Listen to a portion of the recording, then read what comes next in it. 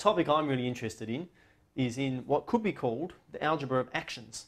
Actually, I have in mind the algebra of computer programs, but it's easier to explain if we just talk about everyday instructions. For example, put on socks. This is an everyday instruction. I do it most days, followed by put on shoes. Now, here are two basic actions, and yet the simple instruction followed by combines them into a global action that we could call get feet dressed. Okay, so two small instructions are combined by this operation to produce one bigger instruction. This is very reminiscent to the situation we had before, where two small numbers were pulled together to make one bigger number in this case, but in general two things were pulled together by some operation. But it's totally different. Okay?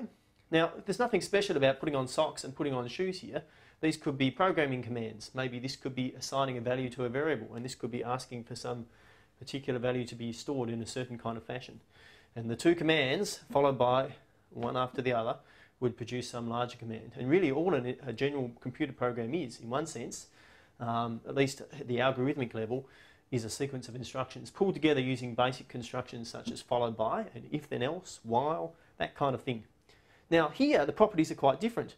With the algebra of numbers, remember we had the situation where it didn't matter what order you added.